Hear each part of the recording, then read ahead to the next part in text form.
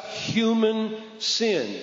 And so this is what I hear when I hear Doug or others say, be public and be political, but don't be partisan. We were using that language at lunch today. I know this is a politically explosive thing. You touch homosexuality or you touch whatever is current, then the 700 comments are going to show up.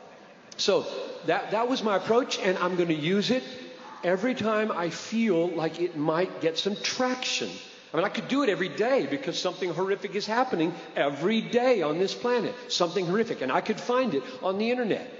At this moment, probably 500 people are screaming their lungs out right now somewhere on the planet because something horrific happening corporately in their lives. And it won't get any news attention because it's in a poor place out of the way. So I could write this every day. So a pastoral question is, when do you say it?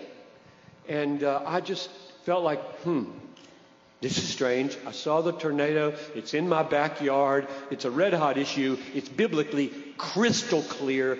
And therefore, yep, this is a good time to say it.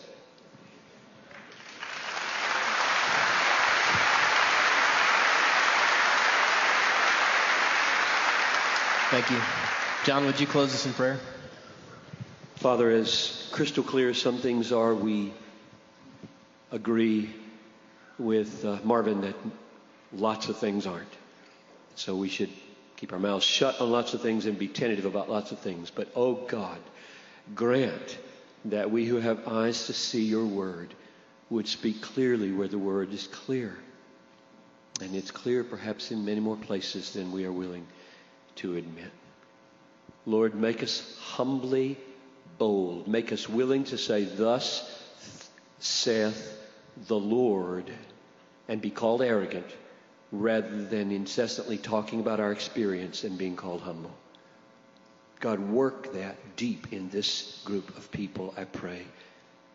Bring us back together tonight to hear some of the best news in all the world, and anoint Sam for that, I pray. In Jesus' name.